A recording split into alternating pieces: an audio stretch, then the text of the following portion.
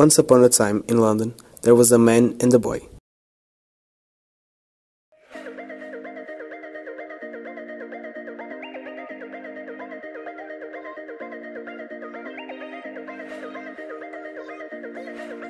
Apparently, a man has nothing to do with the boy.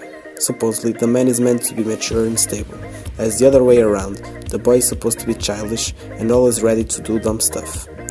This story tells us otherwise, that a man and a boy can have more in common than it apparently seems.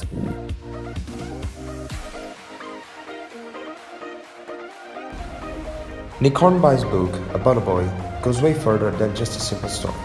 Above all, sends a message and makes a reflection about the personal and social conditions of the characters.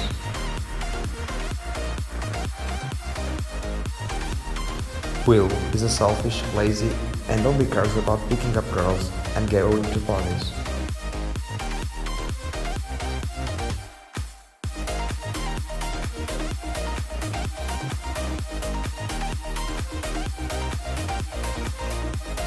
When he got home, he put a Pet Shop Boys CD on and watched Prisoner, Cell Block H with the sound down. He wanted to hear people who didn't mean it. He wanted to watch people he could laugh at. He got drunk, too. He filled a glass with ice and poured himself scotch after scotch. And as the drinks began to take hold, he realized that people who meant it were much more likely to kill themselves than people who didn't. He could not recall having even the faintest urge to take his own life, and he found it hard to imagine that he ever would. Fiona did good works, and they had driven her mad. She was vulnerable, messed up, inadequate. We had a system going here that was going to whiz him effortlessly to the grave. He didn't want to fuck it up now.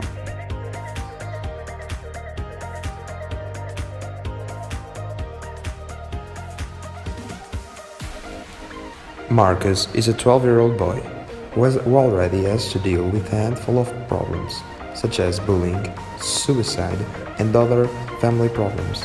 He's a society misfit, who tries to handle his problems in his own way.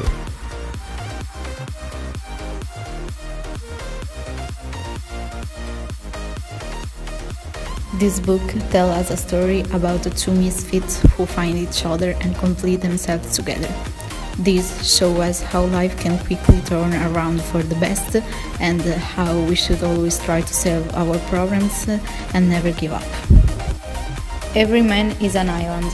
Everyone is the protagonist of his own history, where the rest of the world appears in the background. But sometimes the other people can change your life and no longer be in the second place.